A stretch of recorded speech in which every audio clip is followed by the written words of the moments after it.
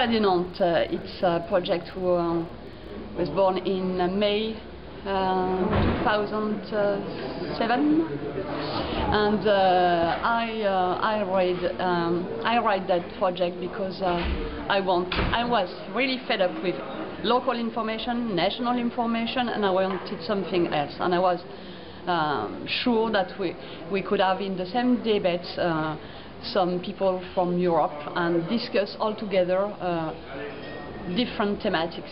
I don't know if we can say that. And I wanted another formation because I was sure that we had to prepare that new generation. So that's why Euradio Nantes functions with students all from Europe, and they are all in a school of journalism.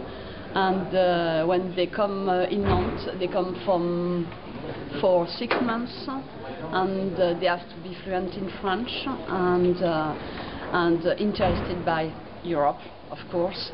And they take the local information from here, and they do the mise en perspective. I don't know how to translate that. That means they're going to find something